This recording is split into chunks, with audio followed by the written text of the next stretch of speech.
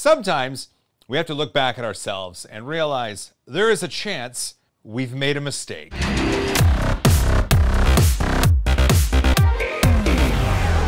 A portion of this episode is sponsored by Pia Vpn. Head to the link in the description and stay tuned for more.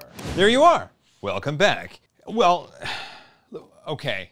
We had a video not that long ago where we talked about prints from the Project R3D Daedalus.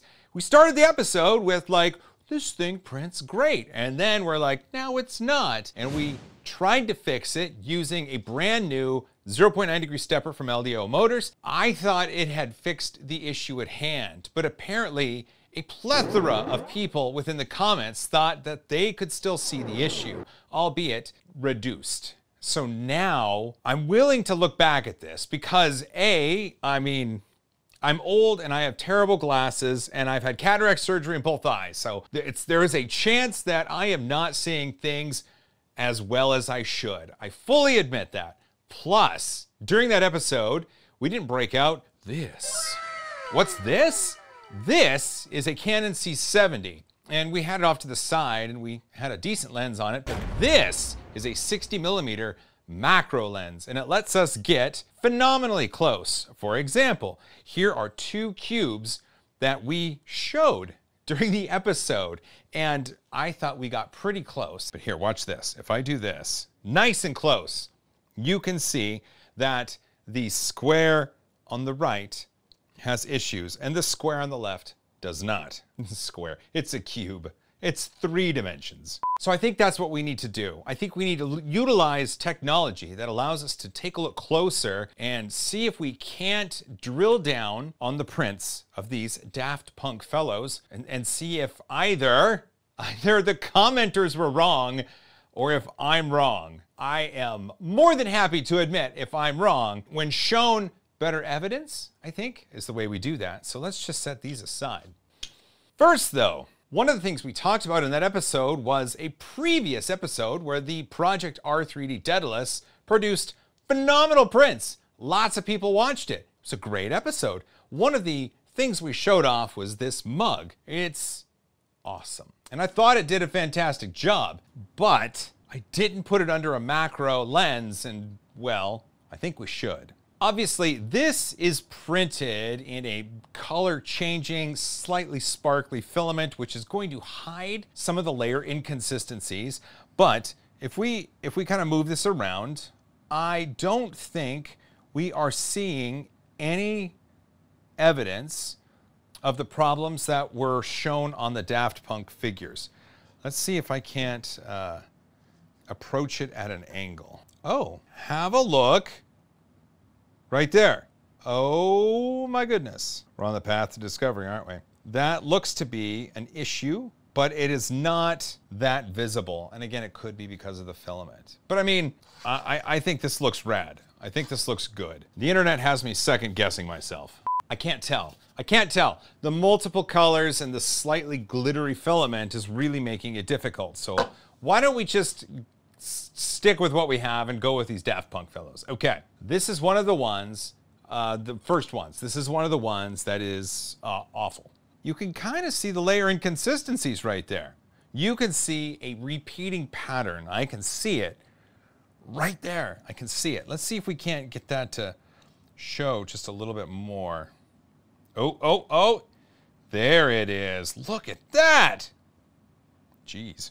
That is definitely a repeating pattern, and that is definitely the problem that we showcased in that previous video.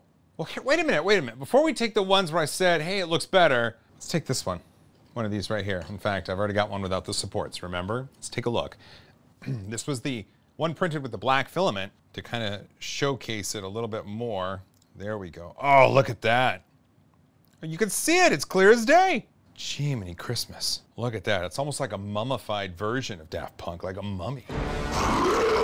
Sweet. Macro lens coming in handy, and obviously this is going to be added to all future workflows because, my goodness. So now, using this lens, what we're going to do is get nice and close to this printed figure, and we're going to hold it in a similar fashion to that guy and that guy. And what we're going to do is see if the repeating pattern exists. if it is mitigated or lessened, or if it's not there and it's just random inconsistencies from a non-tuned profile on a new filament. Here we go. This is exciting. So it looks like there is a repeating pattern. Dang it! Dang it! Okay. Stupid glasses.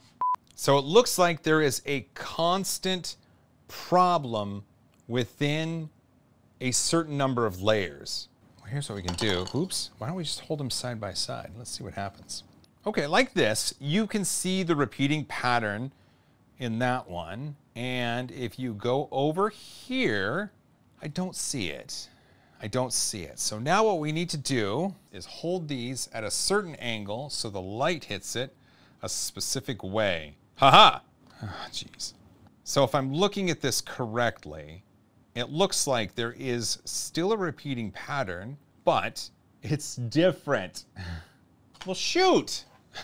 I was excited. I thought swapping out that motor took care of things, and we were set to print all the things. Dang it.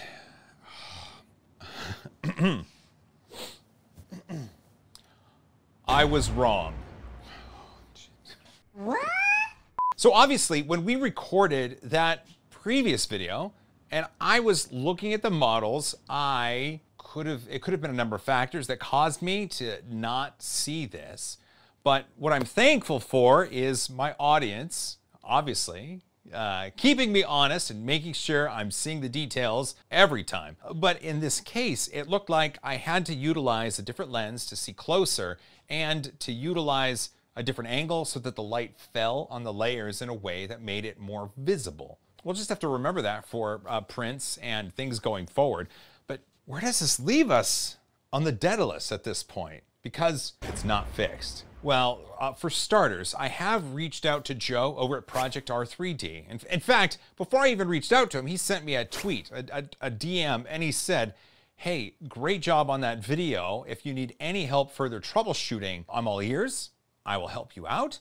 Thanks, Joe. Joe also let me know that there are new couplers being sent out for the Daedalus machines. Mine are these plastic bits that kind of interlock like this. And what's being sent is more like a disc coupler? Something like that? There it is. There we go, a disc type coupler. That's gonna be what is upgraded on the Daedalus machine. And that's handy too. I'm glad Joe is doing that. It looks like he's not necessarily doing this because of my problems, but just to bring the Daedalus to a higher quality bar. That's sweet. It looks like we don't have a single video here, but we're gonna have a series on things that need to happen to the Daedalus from these upgrades and then continual print quality checks. First of all, thank you for keeping me honest. I'm always willing to go back and take a look at previous things if the models still exist or if there's new technology or better technology that can see these things. Now, we're going to really raise the bar for quality and make sure we can check it. I don't know, I'll put the new couplers on, we'll run the same G code, and we'll be able to compare it again.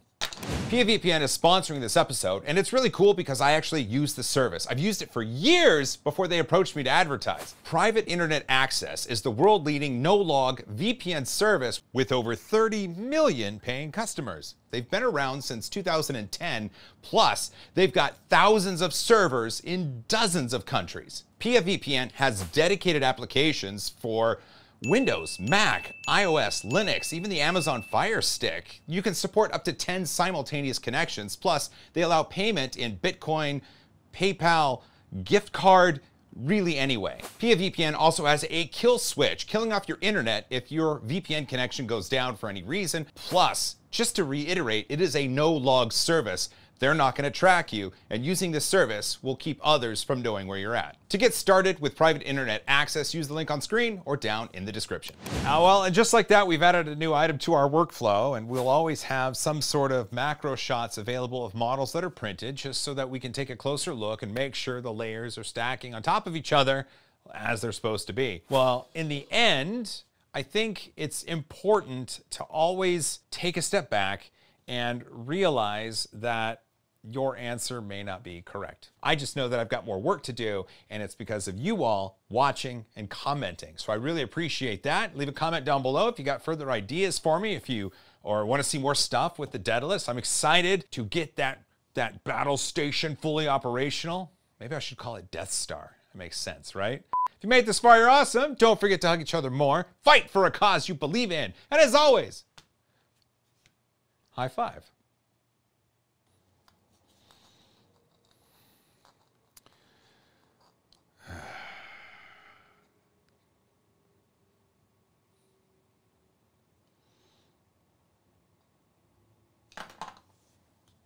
Missed it. Just missed it. Just missed it.